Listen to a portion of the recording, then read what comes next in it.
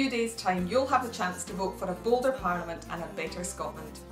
In the last session, John stood up for his principles and for the Highlands and Islands, winning on issues from opposing the regular deployment of armed police to gaining better support for young carers.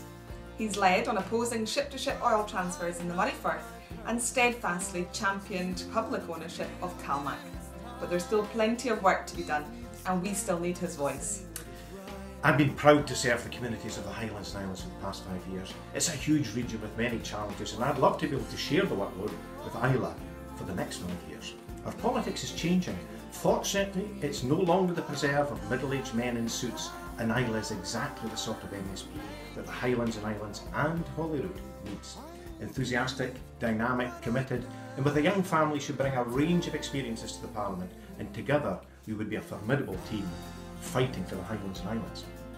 Our proposals on taxation, local government, new jobs, high quality housing, supporting carers and guaranteeing a future for our children will only be achieved with a Green vote. The opportunity for a bolder Holyrood and a better Highlands and Islands is yours to seize by voting for John and I and for the Scottish Greens. We've proven we can get things done as a principled and constructive opposition, but with more Green MSPs we can do so much more for you, for the Highlands and Islands and for Scotland. On the 5th of May, for a bolder Parliament and a better Scotland, vote Green.